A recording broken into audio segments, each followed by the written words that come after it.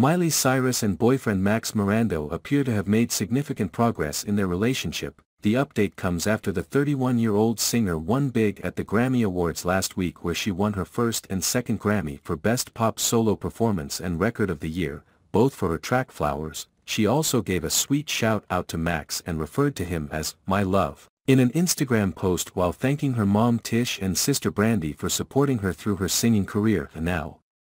A source recently told People that Miley is living with the 25-year-old drummer and shares a home with him.